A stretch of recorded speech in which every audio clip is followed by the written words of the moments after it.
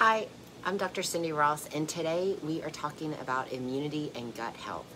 As we head into the holidays, we want to make sure that we are staying clear of COVID, the flu, and RSV. Almost always, patients are asking me how to improve their immunity. You cannot have good immunity with poor gut health. The digestive system contains more than 70% of the body's immune system, which means a large majority of the immune system resides in our gut.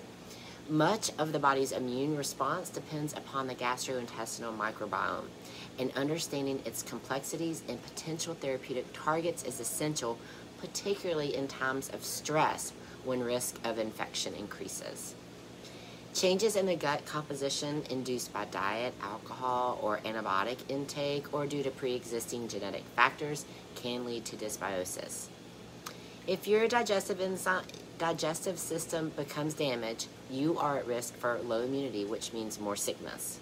Dysbiosis may lead to increased gut permeability, also known as leaky gut.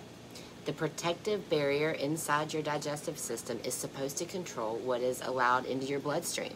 And when that barrier isn't as tight as it should be, it can let unwanted substances through, causing gastrointestinal disorders, autoimmune disorders, inflammation, type 2 diabetes, lupus, irritable bowel syndrome, and much more.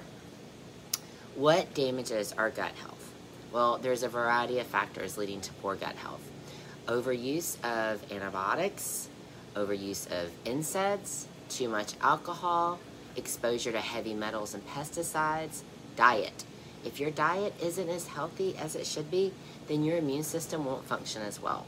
Smoking, lack of exercise, stress, poor sleeping habits, all of these can wreck your gut. I'm sure you're wondering how to improve gut health. Well, your diet is going to be key in staying away from inflammatory foods such as processed sugar and refined grains, which can wreck your digestive health. Your diet should contain a variety of colorful vegetables and protein-rich foods. If you have poor gut health, many times the foods that you eat will become a trigger, and that is when an elimination diet should be implemented. I would also recommend keeping a food journal to see which foods are causing you issues. Foods that you may consider eliminating would be pork, dairy, eggs, soy, corn, gluten, sugar, peanuts, alcohol, and caffeine.